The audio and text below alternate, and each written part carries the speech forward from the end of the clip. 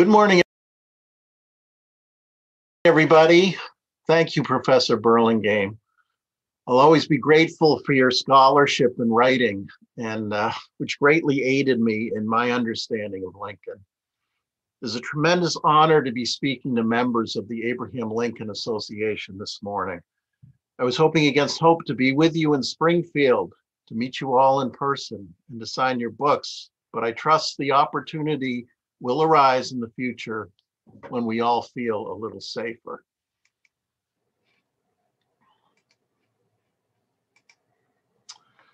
I'll talk a little bit about the idea behind this book, which was published last year and comes out in paperback next month. My two previous books focused on another aspect of 19th century American history, the great game of baseball. 59 and 84 was about the grittiest of competitors, Old Hoss Radbourn, who won more games in a single season than any pitcher in history.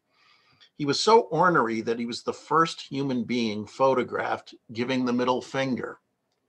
I think that book, you might notice he's doing that with his left hand there. I think that book did have some impact.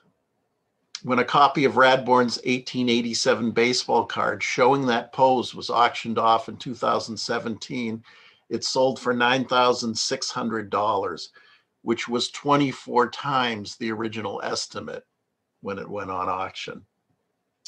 My second book was The Summer of Beer and Whiskey, about a wonderfully funny and idiosyncratic German immigrant named Chris Vonderay, who helped save baseball, even though he knew next to nothing about it.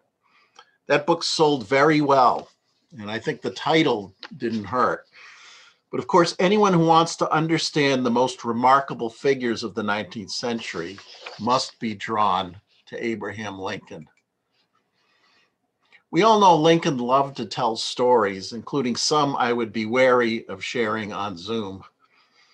But he once told a tale about a man who was probably Lincoln himself, a fellow whose features the ladies would not call handsome.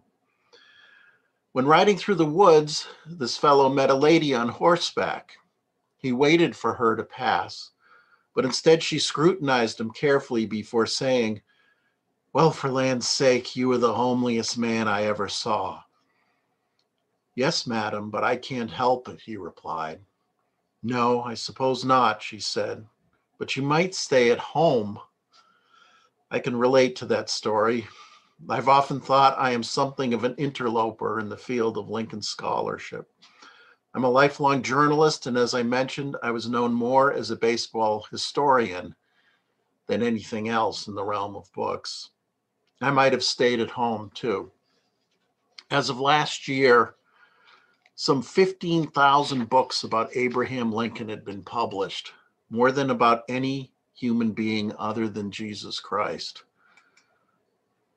I think we know this picture. Across the street from Ford's Theater in Washington is a museum store with a literal tower of books about Lincoln glued together. I admit I found that daunting. How could I have the nerve to add anything more? Well, what made me proceed was my feeling that there was a gripping story about Lincoln that had never been told in this way. This story is basically 24 hours in the life of Abraham Lincoln. From the evening of March 3rd, 1865, through his second inauguration, to the evening of March 4th, 1865, 156 years ago. This is a lens through which I think we can see in remarkably sharp detail the immense suffering unleashed by the Civil War, and to grasp the ultimate meaning of that war as Lincoln explained it in his greatest and most profound speech. Lincoln argued that all this misery was the price America had to pay for the evil of slavery. The great Southern writer and historian Shelby Foote said, "Any understanding of this nation has to be based, and I mean really based, on the understanding of the Civil War. It defined us. If you're going to understand the American character, you've got to learn about this enormous catastrophe in the mid-19th century. It was the crossroads of our being, and it was a hell of a crossroads. This day in March, I believe, was the crossroads of the Civil War. It moved us towards an understanding of that great catastrophe, and it helped Americans aspire for peaceful coexistence in a more perfect union. That is a task that obviously still challenges us. I believe a very narrow focus on a historical event can give us an understanding that the usual omniscient historical view cannot. It brings us very close to the ground instead of viewing everything from 30,000 feet up. Studied in the course of one day, historical figures almost magically become flesh and blood, real human beings, subject to emotions and other vicissitudes, including the politics of the moment. It becomes clearer they were groping in the dark and had no idea how things would turn out. With this forced perspective, we also get a stronger sense of how everything looked, sounded, and smelled. I love that. There's something that I noticed about this day from the time I started looking at it. Very famous people keep popping in and out of it, interacting with Lincoln and each other, interwoven like a tapestry. Frederick Douglass, Walt Whitman, Salmon P. Chase and his charming and ambitious and vivacious daughter, Kate, John Wilkes Booth, the great photographer Alexander Gardner, Clara Barton. They keep turning up in each other's stories. I found that their perspectives also helped underscore the tragedy of that war and the passions people felt. And their experience revealed the gale force political winds that were tearing through America that day. I thought I'd read a few passages from the book to try to give you some flavor of that. I'll first read from the prologue of the book, helping to explain what Lincoln was up against on that day.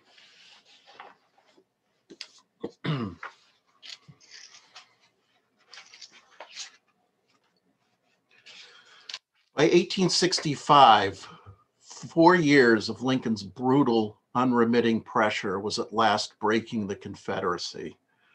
But the price had been horrendous. Nearly 750,000 young men had died so far. Many rolled into unmarked graves far from home and loved ones. Countless thousands of survivors had been left, like Selden Connor, debilitated or horribly disfigured. When the war started, virtually no one had expected savagery on this scale, an appalling blot on a country conceived in liberty and dedicated to the Enlightenment values of self-government and the peaceful resolution of political differences. Lincoln himself, a frequent visitor at Union hospitals, was horrified. As the president's friend Ward Hill Lamont recalled, it was the havoc of the war, the sacrifice of patriotic lives, the flow of human blood, the mangling of precious limbs in the great Union host that shocked him the most. Indeed, on some occasions, shocked him almost beyond his capacity to control either his judgment or his feeling. Lincoln had dedicated his life to the rule of law and the peaceful settlement of differences. He argued that each man, white or black, carried the spark of divinity and merited freedom. And then he presided over the wholesale slaughter of America's young men. The dead, the dead, the dead, our dead, or north or south, ours all.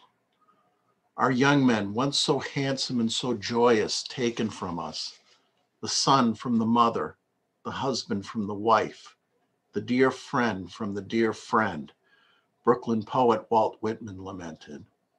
And everywhere among these countless graves we see, and ages yet may see, on monuments and gravestones, singly or in masses, to thousands or tens of thousands, the significant word unknown. As Lincoln's first term approached its end in the winter of 1865, bodyguard William H. Crook recalled, "Death was on every hand.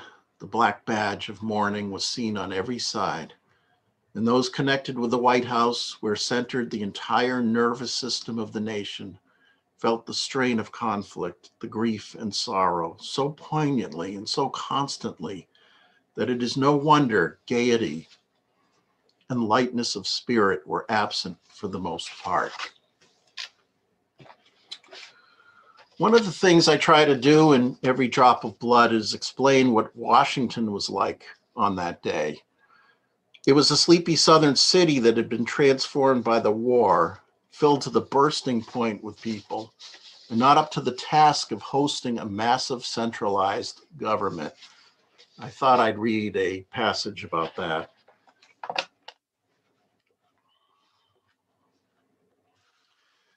This teeming slapdash city was not to everyone's taste.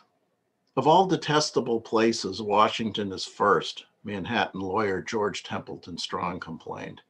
Crowds, heat, bad quarters, bad fare, bad smells, mosquitoes, and a plague of flies transcending everything within my experience. Beelzebub surely reigns here, and Willard's Hotel is his temple. Foul-smelling animal pens dotted the city. The streets were full of rooting hogs, dirt, decaying horse manure, and rotting animal carcasses that waited to be picked up by the city carrion cart. Dilapidated and unfinished structures teetered alongside handsome new ones. Its buildings, like its population, present a most incongruous medley, from the sublime to the ridiculous. Beauty and deformity are grouped together, with a great preponderance of the latter, journalist Lois Bryan Adams wrote. Washington was a cesspool into which drained all the iniquity and filth of the nation, wrote a New York Times reporter who arrived in 1862. It was filled with runaway Negroes, contractors, adventurers, office seekers, gamblers, confidence men, courtesans, uniformed officers shirking their duties, and the riffraff, the outscourings of all creation. A Michigan soldier visiting the Capitol in November 1861 found it dominated by three large groups of people. First were soldiers. The other two, he wrote in his diary, were politicians and prostitutes, both very numerous and about equal in numbers, honesty, and morality. The worst of Washington's physical features was surely the reeking city canal, which ran from 17th Street south of the White House, passed along the northern end of the mall, and veered south at the foot of Capitol Hill in two branches that fed into the Anacostia River. Built at great expense to accommodate fat barges and encourage trade with the West, it was a majestic 80 feet wide at points. But it never drew much traffic, and by the 1850s, whatever use it once had as a canal was over. Now it was nothing but a stinking open cesspool, attracting swarms of flies and mosquitoes for much of the year, and emitting a stench of human waste that on the worst days reached the White House.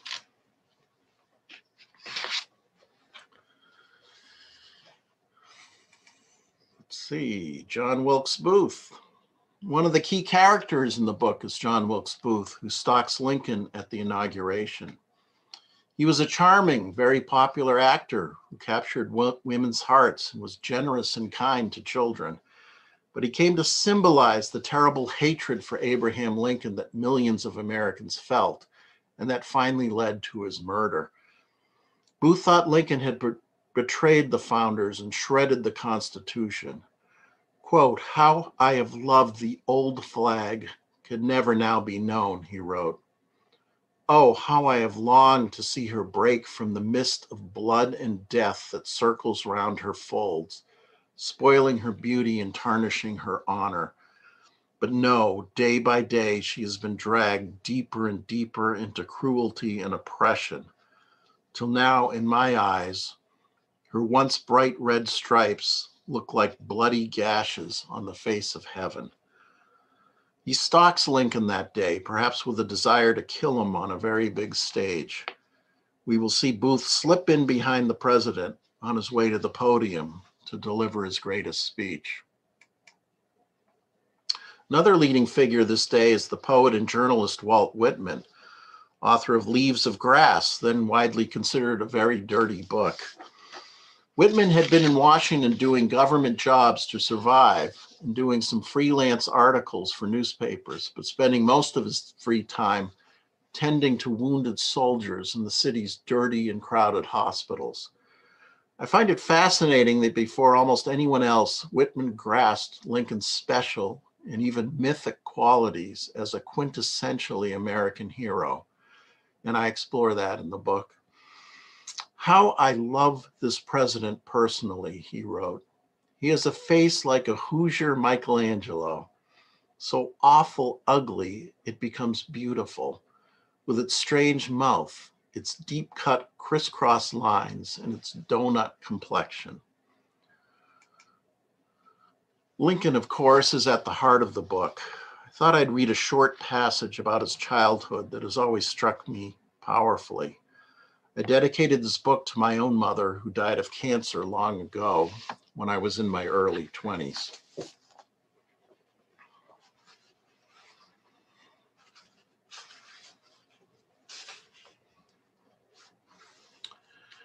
Childhood trauma had scarred Lincoln. When he was only 9, he lost his mother, Nancy, to a sudden ghastly illness from what seems the purest fate, her drinking the milk of a cow that had happened to chew on a plant that was toxic to humans. All that I am or hope ever to be, I got from my mother, Lincoln had written of her, according to his law partner, William Herndon. She was intellectual, sensitive, and somewhat sad. In an act of gross irresponsibility, his father, Thomas, almost immediately thereafter left young Abe and his older sister, Sarah, in their log cabin in the wilderness of Indiana, putting them under the care of an inept teenage relative so that Thomas could return to Kentucky to find a new wife. The children were soon filthy and on the edge of starvation. During the months their father was gone, they survived on the dried berries that Nancy had put aside and on whatever they could find or kill nearby. It was a wild region with many bears and other animals still in the woods, Abraham remembered. Sarah, who endeavored to cook and keep house, often sat by the fire and cried. Later in life, Lincoln wrote of the sad, if not pitiful, condition of the two. When he revisited the place of his childhood in his late 30s, he did not indulge in fond nostalgia, but rather recalled the little boy's abject terror in a stanza of the poem he felt stirred to write, The Bear Hunt. When my father settled here, 'twas then the frontier line. The panther's scream filled the night with fear, and bears preyed on the swine. Some of the most damaging ordeals any child could suffer, the loss of a mother, abandonment, nights filled with fear, loneliness, filth, cold, and hunger, were among Lincoln's formative experiences. And when he was 19, his beloved sister, Sarah, died in the agonies of childbirth. In an 1862 letter to a grieving child, he wrote, "In the sad world of ours, sorrow comes to all, and to the young it comes with bitterest agony because it takes them unawares. I have had experience enough to know what I say." The sorrow never left him. Lincoln's melancholy never failed to impress any man who ever saw or knew him. The perpetual look of sadness was his most prominent feature, Herndon said. The great freedom fighter, Frederick Douglass, is a major figure in the book. One of the themes of Every Drop of Blood is Douglass's shift in his perception of Lincoln, from a waffling politician devoid of character who cared little about blacks to a radical champion for African American rights. Among other things, I describe in the book his first meeting with Lincoln, when Douglass was furious that Lincoln had approved of official discrimination in paying black soldiers less than white soldiers.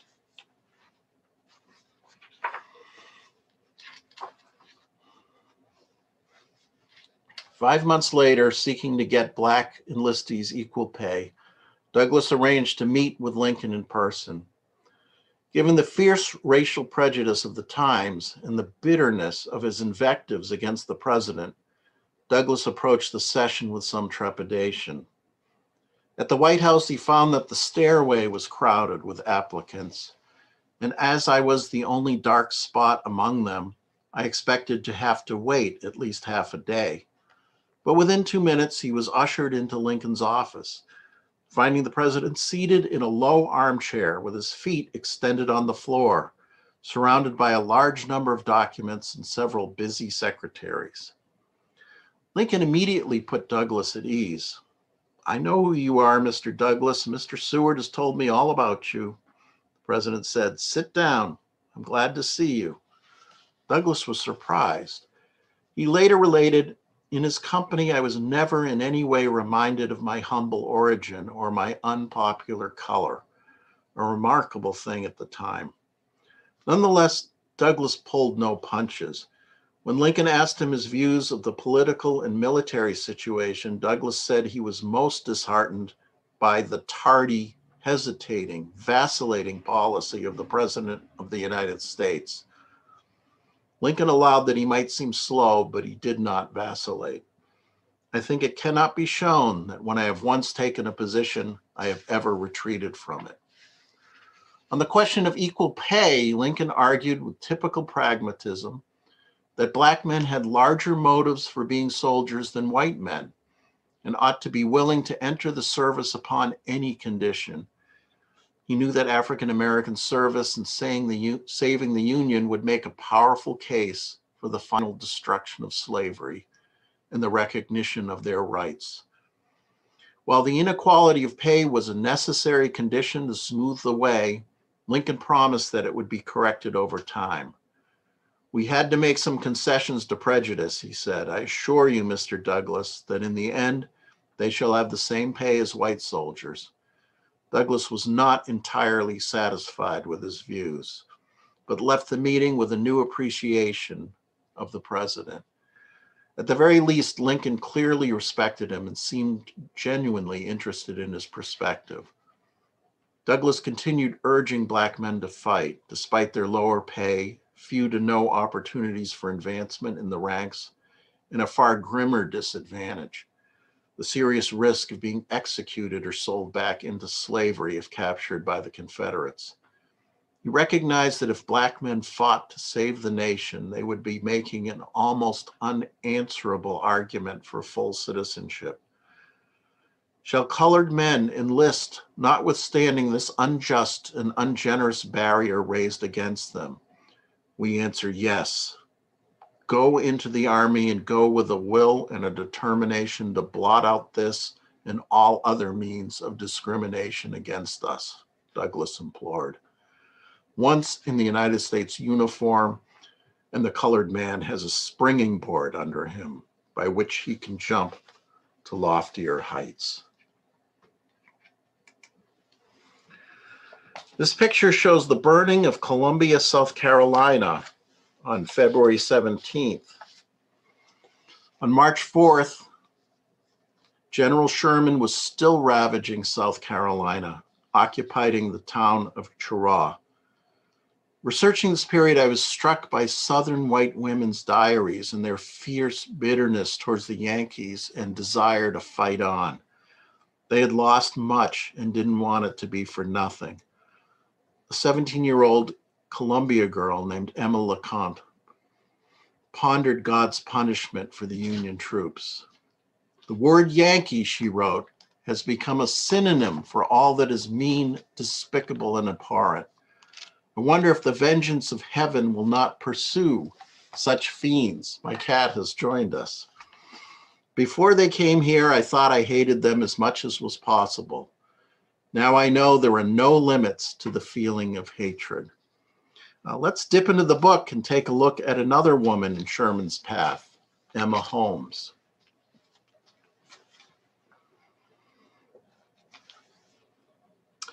On this same Saturday, Emma Holmes, 26, sat down with her diary and pen in devastated Camden, South Carolina, and filled page after page with fresh memories of the last 2 weeks of anguish, an experience so otherworldly that it now seemed like a dream or a nightmare. The daughter of a once wealthy plantation owner and physician, she had left her beautiful seaside city of Charleston in 1862 after a fire had consumed the family mansion, and she now taught 8 children in the wealthy household of John Mickle. In recent days, General William Tecumseh Sherman's troops had rampaged through Camden, and waves of soldiers had ransacked the Mickle mansion for 2 harrowing days. Not the slightest box of even children's baby clothes or toys escaped their hands, save the top of my hat box, Holmes wrote. Soldiers rolled cartloads of meat, turkey, and chickens away from the estate, along with 80 bales of cotton. The troops could not get their hands on the family silver, however. It had been buried in the woods. Lincoln had resolved, through Sherman, to drive the war deep into the South, a psychological as well as geographical invasion, demonstrating to Confederate leaders and the civilians who supported them that Union forces could now freely enter their homes, ransack their goods, burn their mills and factories, abuse their slaves, and terrorize their wives and children. Thousands of people may perish, Sherman admitted, but Southerners would finally realize that war means something else than vainglory and boasting. If peace ever falls to their lot, they will never again invite war. General Philip Sheridan had done much the same in devastating Virginia's once fertile Shenandoah Valley, the main source of food for General Robert E. Lee's tattered army. Lincoln wanted to make it clear that further resistance was futile and that this horrible war must end. Dexter Horton, an Indiana soldier in Sherman's army, wrote to his wife, "Our march over the country has been like the blighting pestilence, for we have taken or turned upside down everything before us."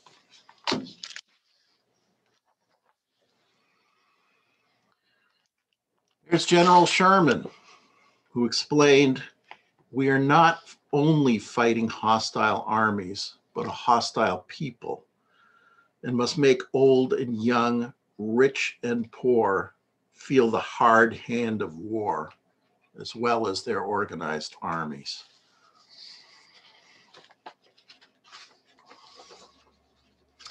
Finally, I thought I'd read a little bit about Lincoln's great inaugural address that day.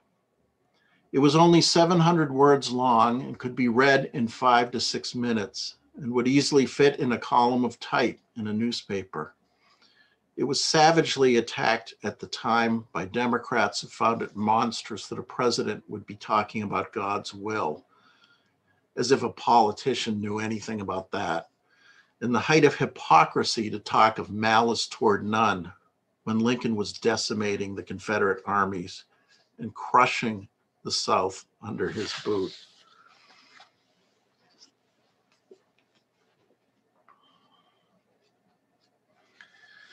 Both sides in this war, he was arguing, shared responsibility for the grievous offense of slavery. Both sides had brought it to these shores, nurtured it, endured it, and sustained it.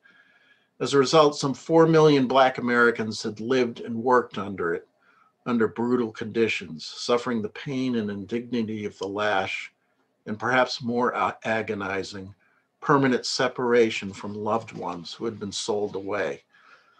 The founders had created a country that tolerated it, even if they hoped to set it on a path to extinction. Lincoln himself had declared on this very spot 4 years earlier, "I have no purpose, directly or indirectly, to interfere with the institution of slavery in the states where it exists. I believe I have no lawful right to do so, and I have no inclination to do so. But God had a different plan." Lincoln was freely stating that he had not been in control of the nation's fate, a confession of weakness rare for any politician. Nor could he say how much suffering the nation had yet to endure. Fondly do we hope, fervently do we pray, that this mighty scourge of war may speedily pass away, he said.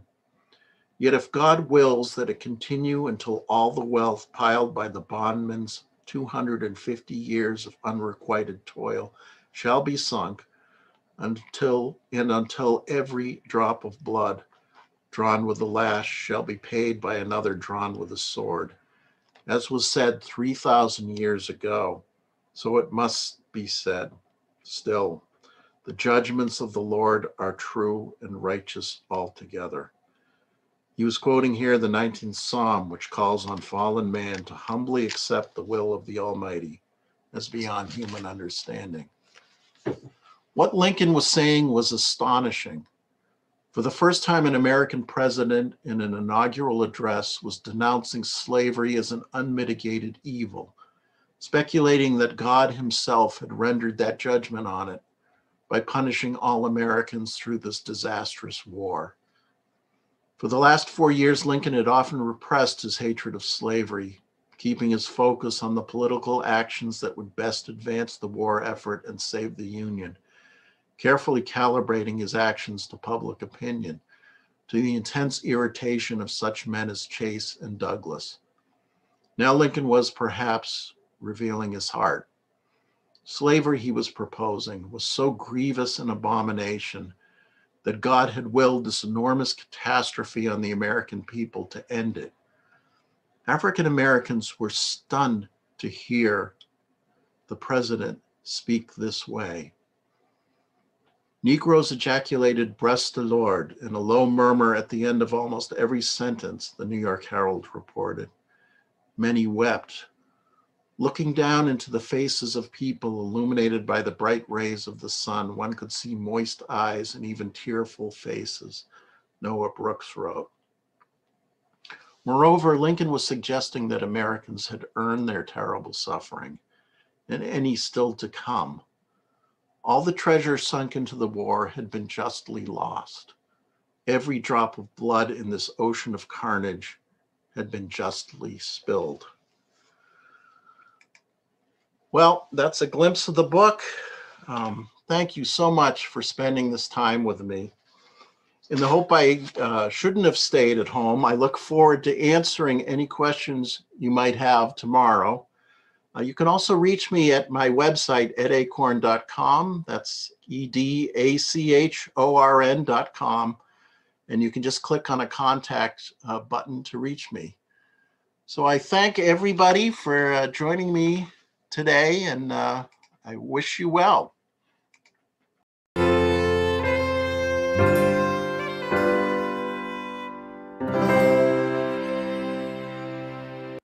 Professor David Reynolds is a historian and literary scholar who has written or edited 16 books, among them such prize-winning works as Walt Whitman's America, John Brown, Abolitionist, Mightier Than the Sword, Uncle Tom's Cabin and the Battle for America, and Waking Giant, America in the Age of Jackson. A native of Providence, Rhode Island, he received his BA from Amherst College, his PhD from the University of California at Berkeley, and has taught at several colleges and universities. Since 1906, he has served as a distinguished professor at the City University of New York Graduate Center. Professor Reynolds is a proponent of what he calls cultural biography, a form that contextualizes historical figures in their era. His studies might be termed times and life rather than life and times biographies. His latest book, Abe, Abraham Lincoln in His Times, is a work of such stupendous erudition and such vast scope that it calls to mind a line by Walt Whitman, "I am large, I contain multitudes." Unlike most presidential biographies, this which focus on, let me start over again. This is really clumsy. Okay. Professor David Reynolds is a historian and literary scholar who has written or edited 16 books, among them such prize-winning works as Walt Whitman's America, John Brown, Abolitionist, Mightier Than the Sword, Uncle Tom's Cabin and the Battle for America, and Waking Giant, America in the Age of Jackson. A native of Providence, Rhode Island, He received his BA from Amherst College, his PhD from the University of California, Berkeley, and has taught at several colleges and universities. Since 1906, he has served as a distinguished professor at the City University of New York Graduate Center. Professor Reynolds is a proponent of what he calls cultural biography, a form that contextualizes historical figures in their era. His studies might be termed times and life rather than life and times biographies. His latest book, Abe, Abraham Lincoln in His Time, is a work of such stupendous erudition and such vast scope that it calls to mind a line by Walt Whitman: "I am large, I contain multitudes." Unlike most presidential biographies, which focus on political and economic and social contexts of their subjects' lives, Abe contains a cornucopia of information about the cultural milieu in which Lincoln lived. A noteworthy contribution of the book is its portrayal of Lincoln as a leftist abolitionist who loathed racism, a radical anti-racist whose underlying radicalism on race made him just as progressive as the foremost congressional champions of racial egalitarianism. Abe has been hailed by the Wall Street Journal as one of the 10 best books of the year. My only objection to Professor Reynolds' 1,000-page biography is that it is too short. Please join me in virtually welcoming Professor David Reynolds. I want to thank Michael Burlingame and the Abraham Lincoln Association for having me here at the meeting. I just want to say that without Michael's work, Abraham Lincoln Studies would not be anywhere near where it is today. So it's wonderful to be hosted by him and by the association. My book, Abe, is a cultural biography of America's greatest president and its central historical figure. It reveals that Lincoln, far from distanced from the culture of his time, was thoroughly immersed in it.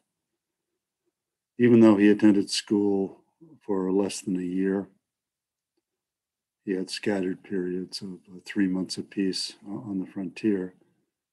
When he entered the presidency, he was neither inexperienced nor unprepared, as someone like David Donald once said. To the contrary, he redefined democracy precisely because he had experienced culture in all its dimensions, from high to low, sacred to profane, conservative to radical, sentimental to subversive. Lincoln traversed what Ralph Waldo Emerson called the whole scale of the language, from the most elegant to the most low and vile. In Emerson's words, a great style of hero draws equally from all classes, all extremes of society, till we say the very dogs believe in him. Emerson singled out Lincoln as the person who most fully represented this breadth of vision. Emerson wrote, Abraham Lincoln is perhaps the most remarkable example of this class that we have seen. A man who is at home and welcome with the humblest, and with a spirit and a practical vein in the times of terror that commanded the admiration of the wisest. His heart was as great as the world, but there was no room in it to hold the memory of a wrong. In this talk, I'm going to discuss a few largely forgotten cultural phenomena that influenced Lincoln. Among them were reform movements. The first movement in which Lincoln became involved was temperance, one of the most popular reforms in the era of astoundingly high alcohol consumption. The average annual consumption per capita was about three times what it is today. Lincoln had lots of experience with the temperance movement. As an adolescent in Indiana, he wrote a temperance article that was published in a newspaper. In Springfield in 1838, he signed the Constitution of the Sangamon Temperance Society, and formally pledged never to drink ardent spirits, which was redundant in his case because he didn't really like the taste of alcohol, and he said it made him feel flabby and undone. So, but he thought he could help out in advancing the cause, and in the 1840s he rode by horse and buggy around central Illinois, giving temperance talks. During the Civil War, he greeted a delegation of the Sons of Temperance by declaring, "Intemperance is one of the greatest, if not the very greatest, of all evils among mankind." But he added a note of caution, saying, "The mode of cure is one about which there may be differences of opinion." This issue of how to approach temperance and other popular reforms was one he had thought about for a long time. During his young manhood, he was exposed to what I call dark reform, that is, denunciations of vice that exposed social abuses in sensational images so graphic that the images themselves, rather than the abuses, seize our attention. Lincoln had ample exposure to this kind of gloomy rhetoric. Mason Weems, one of his favorite authors, wrote the popular drunkard's Looking Glass, in which a man lured by the devil gets drunk and murders his father, rapes his sister, and hangs himself. As a teenager in Indiana, Lincoln heard the dark temperance song John Anderson's Lamentation about an alcoholic who is about to be executed for murdering his wife. Dark temperance language filled sermons in newspapers and achieved best-selling status in the Reverend George Cheever's 1835 tract, Deacon Giles' Distillery, which pictures a still in which devils produce barrels of rum, emblazoned with labels like sickness, poverty, death, hell, and the like. Many prominent abolitionists also used dark reform rhetoric. William Lloyd Garrison's Liberator, which first appeared in 1831, and abolitionist writings of the decade, such as Theodore Dwight Welt's Slavery as It Is, or George Bourne's Slavery Illustrated, were full of denunciations of Southern slaveholders who were portrayed as cruel tyrants. Few major anti-slavery works omitted scenes of whipping, ear cropping, branding, or other forms of torture.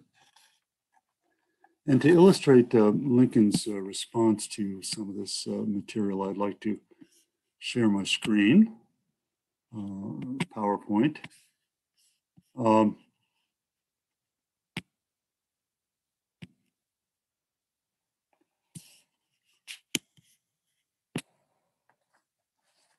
During the 1830s, as a young politician in Illinois, Lincoln himself sometimes used such dark reform rhetoric. When criticizing the Van Buren administration, he said that the great volcano at Washington, aroused and directed by the evil spirit that reigns there, is belching forth the lava of political corruption, on which are riding like demons on the waves of hell, the imps of that evil spirit, and fiendishly taunting all those who dare to resist its destroying course. When he attacked local politicians in Illinois, he sometimes used what was known as slasher gaff rhetoric, which brought him close to having a duel with the Democrat James Shield. Fortunately, the duel didn't go forward. Lincoln thought he could beat him very easily, but actually Shields had been a fencing instructor and knew how to use the sword quite well. But at any rate, the duel was called off by friends who interfered at the last moment. Before long, Lincoln came out against such dark reform rhetoric, which he found divisive and inflammatory. In the 1837 statement on anti-slavery reform that he made with fellow politician Dan Stone, he said, "The institution of slavery is founded on both injustice and bad policy, but the promulgation of abolition doctrines tends rather to increase than to abate its evils.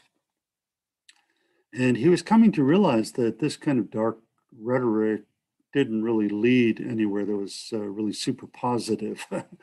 And so in his 1842 speech to the Springfield Washingtonian Temperance Society, it showed him reacting against sensational reform language. In the speech, he complained about reformers who used thundering tones of anathema and denunciation, and who branded wrongdoers as moral pestilences and the authors of all the vice and misery and crime in the land. And he explained in the speech, the conduct of men is designed to be influenced by persuasion, kind, unassuming persuasion. And he went on to say that to win somebody over, you have to be compassionate. Therein is a drop of honey that catches his heart, which, say what he will, is the great and high road to his reason, which, when once gained, you will find but little trouble in convincing his judgment of the justice of your cause. And he learned in time to drop his early slashing style, preferring to use reason and persuasion.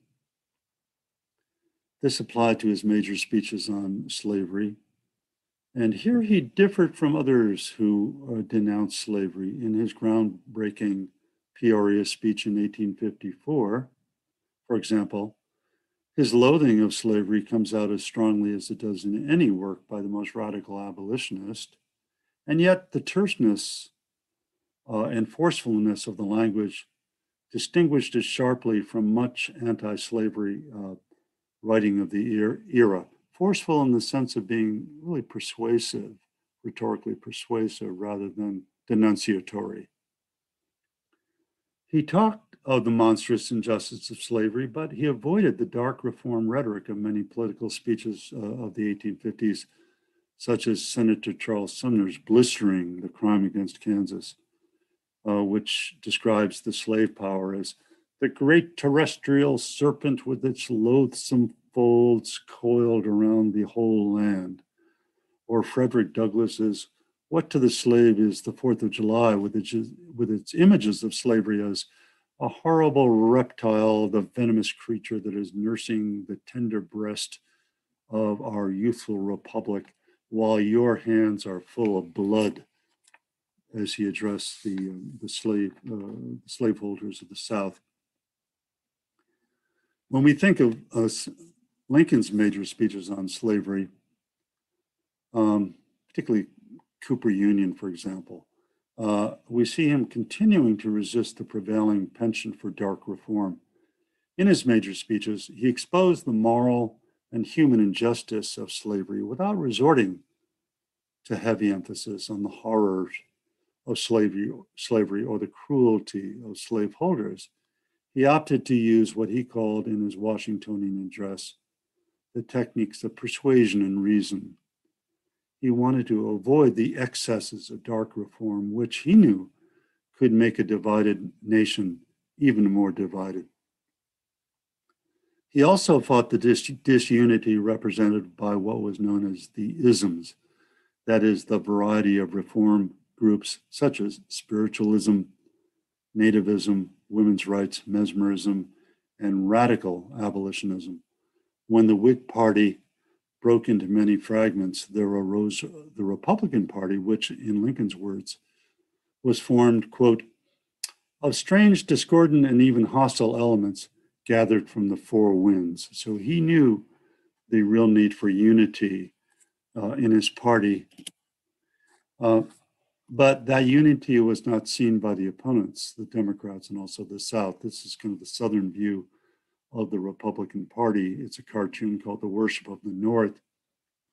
Here we see the South's view of the Republican Party as a chaotic mixture of isms inscribed on the brick altar in the center of the picture. At the base of the altar is Puritanism, reflecting the Southern idea that all the wild movements of the North, especially abolitionism, were wicked products originally of the early Puritan New Englanders, from whom grew all these kind of odd movements in the North. On the bricks above the base, we see witch burning, socialism, free love, spirit rapping, atheism, rationalism, and Negro worship. All of them referring to alleged isms in the North as the South saw them. On the top of the altar is the bust of Lincoln, who is overlooking a scene in which the anti-slavery preacher, Henry Ward Beecher, stabs a white man who is sprawled out dying. He's a sacrifice to the supposed God of the North, who is the African-American man sitting on top of the altar, behind whom is a spear that was given to him to launch a slave revolt by John Brown, whose statue stands to the black man's left. Other figures in the cartoon include Senator Charles Sumner, who holds a torch to help Beecher take aim at his white victim, the anti-slavery editor Horace Greeley, who swings incense in the left corner, and Harriet Beecher Stowe, you can barely see her there on the right side, who kneels in prayer. She, of course, being the author of Uncle Tom's Cabin, which was virtually banned in the South. And if you owned the book in the South, you could go to jail. One African-American man went to jail for 10 years for owning, having Uncle Tom's Cabin in his house. So this is how the Republicans were viewed from the Southern point of view. And here's another picture of the isms. Here, Lincoln is being carried into a so-called lunatic asylum. He's seen as totally crazy by Southerners and by conservative Democrats. And he's looking back at all these representatives of the isms, including a women's rights figure who wants, she's actually, she wants to make women superior to men, and then a free love woman who feels passionate attraction to Lincoln. And then there's a Mormon there who says that he wants to institute polygamy. And then there's an African American who says, I want everyone to have a share. He says, I want the white man to have no rights that colored people are bound to respect, which is kind of a reversal of the Dred Scott decision, which said that black people have no rights that white people have to respect. So this is the way the South viewed Lincoln, as the embodiment of all these weird, odd reform movements. As a matter of fact, however, it was really wrong, very inaccurate to associate Lincoln with them.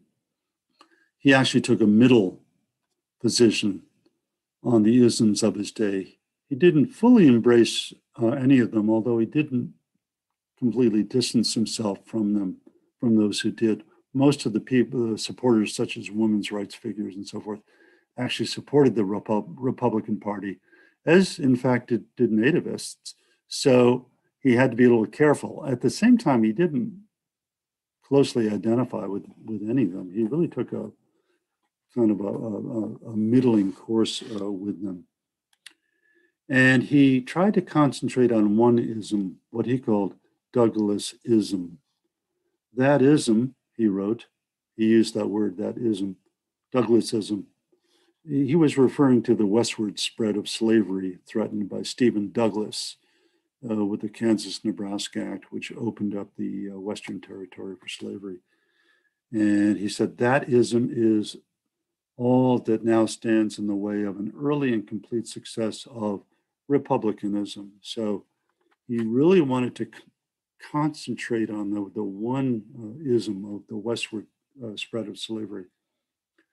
He said, the chief effect of Douglasism is to change the moral tone and temper of the American people by inviting them to become indifferent about human rights.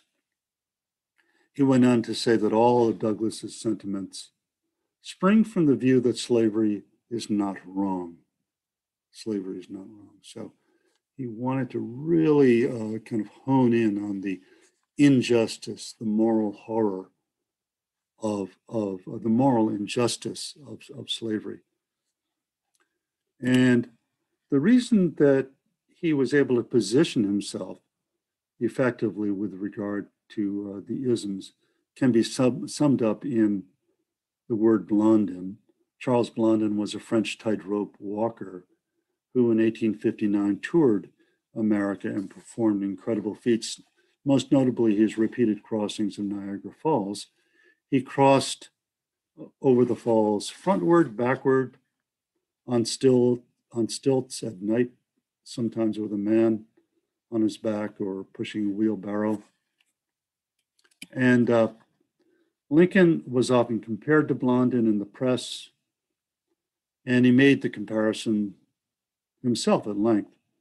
In cartoons like these, we see Lincoln as Blondin.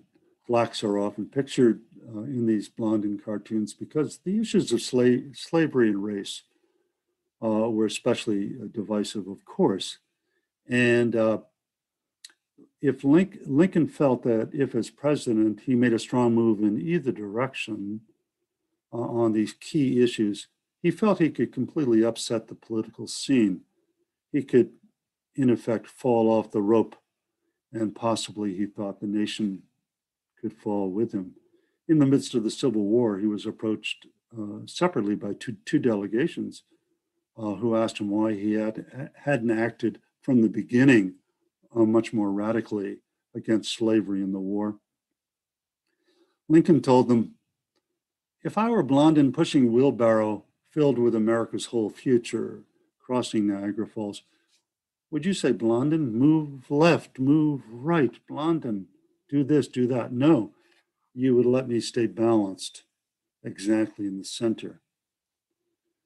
As an example of the terrible thing that he thought could happen if he strayed from the center, he pointed to the border states, which were slave states that were still part of the Union and yet which could at any moment tumble into the Confederacy. "If we lose Kentucky," he declared, "we lose everything. We're just going to lose the war." And there were 4 other states that were in the same position. We're just going to lose. So he really was forced by that factor to, if by nothing else, to stay very close to the center. And he could easily alienate Kentucky or Maryland or Tennessee or Missouri. So in his extremely divided time, he saw the wisdom of sticking close to the center while firmly pushing for social justice. Just as useful as Blondin is in understanding Lincoln, so are 2 other Bs, Barnum and Behoys. P.T. Barnum was the great showman. In his museum on Broadway in New York, he featured many curiosities, including the Fiji mermaid, who was actually, she was presented as this beautiful blonde, naked woman in posters. She was actually a salmon's head attached, sewed to a monkey's tail, suspended in water. The woolly horse, giants, dwarves, anything else that fit what I call the est factor. The biggest, fattest, tallest, oldest, strangest, and so forth. Lincoln was often compared to a Barnum exhibit because of his unusual looks. Here's a picture of him in kind of a typical anti-Lincoln cartoon being compared to this exhibit called What Is It?, who is actually an African-American teenager. It's a very racist kind of cartoon. And Barnum put him on exhibit as the missing link between the ape and the human being. And Lincoln and Horace Greeley are greeting him as an intellectual and noble creature. And it's wonderful that he's been discovered at this time. So he can prove the superiority of the colored over the Anglo-Saxon race. He's going to be a worthy successor, to me in the presidency and so forth. It's a really kind of a typically sort of racist, anti-Lincoln cartoon. But another way that Barnum worked was more positively. In a sense, the whole 1860 campaign, the rail splitter campaign, was kind of a Barnum exhibit, because by this time Lincoln was out of his shirt sleeves. He had been a lawyer who had tried over 5,000 cases and so forth, and he at one time lived on the frontier, but that whole frontier image was resurrected during the 1860 campaign, and he was peddled to the public, sold to the public as Abe, the Illinois rail splitter. And he didn't particularly like the cognomen of Abe, but he said, all through the campaign, my friends have been calling me Honest Old Abe, and I have been elected mainly on that cry. So he admitted, even though he didn't particularly, he preferred to be called Lincoln, but he kind of admitted that for the masses, Abe really worked in sort of a Barnum-esque way. He was also elected in 1860 because of the young vote. In a lecture that he gave around that time, he said, "We've all heard of young America. He's the most current youth of the day." And that was true, but Lincoln's Republican Party had a lot of catching up to do in order to win the young vote, which had long been won by Democrats. Back in the 1840s, when he was campaigning for Zachary Taylor, Lincoln wrote that his party must attract the shrewd, wild boys around town. He wrote that to Herndon, his law partner. And that was his name for the shrewd, wild boys was his description of the famous Bahoy, who was the rough but smart working class figure who was given to street fights, running with his machine to help douse fires, and promenading on the streets with his gehal. By the mid-1850s, the Bahoy was a national figure who appeared in different versions as the Illinois sucker. That was supposedly named after a fish, the sucker fish. The Indiana Hoosier, in a sense, Lincoln was both of those, both a sucker and he was called a sucker. The Wisconsin Wolverine and so forth. The Bahoys had once idolized Stephen Douglas, but because of the increasingly pro-slavery laws that were passed in the 1850s, many of them ended up on the side of the anti-slavery Republicans, particularly the northern versions of the Bahoy. By 1860, the Bahoys formed the Wide Awakes, the young Lincoln supporters who marched with torches in their coats, carrying placards for Lincoln and free soil and liberty for enslaved blacks. And this is an 1860 pro-Lincoln cartoon showing the importance of the young vote, young America at the ballot box, strangling serpents of disunion and secession. It's kind of based on the young Hercules who in the myth strangles serpents. And here's young America really in the representative of the Republican Party rising up and supposedly or hopefully strangling secession.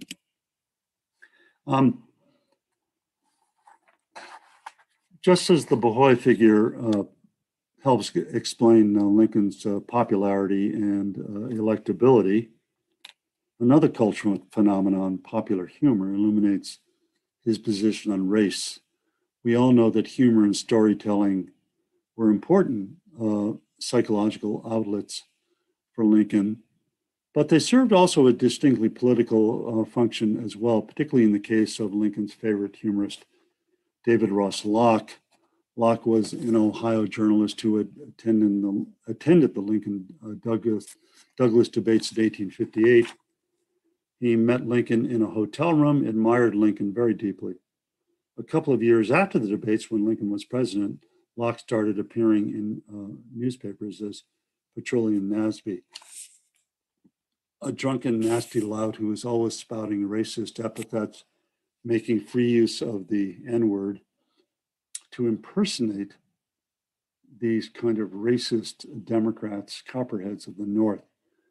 He wanted to show just how repulsive these figures were. And so he kind of takes their persona, inhabits them. And it came off as, at that time, as kind of funny. Some of them are hard to read today, some of his sketches, but Lincoln loved them. The public loved them so much that 3 or 4 people said that Locke was actually, the Nasby papers were actually as important as Sherman or Grant in overthrowing slavery, because his humor worked kind of like acid on the pro-slavery faction in the North. And Lincoln memorized a lot of Locke's sketches and carried them around with him and so forth. And once even jokingly said, I would trade places with Locke if I could write like him. He actually didn't feel that way, but it's amazing how much that Locke actually meant to him. And that gets us to the point that Lincoln, if you cherry pick him enough through his works, you can find, particularly early on, certain rather conservative statements and so forth, but it's absolutely wrong to call him a racist. He lived within 3 blocks of him in Springfield. There were a number of African Americans to whom he became very close to, including his barber, William Fleurville, and there was a guy named Donegan and several others. And then during the Civil War, when he met Frederick Douglass and Sojourner Truth, they said that he was in the White House. They said he was really the least prejudiced white man that they'd ever met. And when the radical abolitionist Martin Delany came to him in the White House, he was really moved to meet Lincoln. And he was so radical at the time that he was beyond really what we would call Black Lives Matter. But Lincoln appointed him as the highest ranking African-American officer, Major of Infantry. Unfortunately, Delany didn't have the opportunities to serve because the war ended soon after that. But when he heard that Lincoln had been assassinated, he proposed the construction of a statue that was going to be of an African woman rising from her knees and pouring out thousands of tears. That's how deeply Delany himself cried for a long time when he heard about the death of Abraham Lincoln. And that's the statue that he envisaged. And he wanted that statue to be funded by African Americans that were emancipated. That statue was never created. However, another one on the other side of the picture here called the Emancipation Memorial was constructed and was funded by African Americans in 1876. And, recently, this statue has become very controversial. It was taken down. A copy of it was taken down in Boston. It was attacked around the country, removed elsewhere, particularly in Boston in late December. But it kind of reminds me of taking the name Abraham Lincoln off of Abraham Lincoln High School in San Francisco. It's a real misunderstanding of what Lincoln meant for African Americans and for white Americans. And as Martin Luther King said in his 1963 I Have a Dream speech, the Emancipation Proclamation, which Lincoln holds in the statue in his right hand, came as a joyous daybreak for millions of enslaved people. And we can never underestimate that. It's really wrong to impose today's values on the 19th century. And it's very, very important for all of us to understand Lincoln in his own time. Not just Lincoln, but other people as well. If we don't do that, then we really risk distorting history and really, really miss out on the essential goodness of and sense of moral fiber and justice and honor and integrity of our greatest president, Abraham Lincoln. Thank you very much.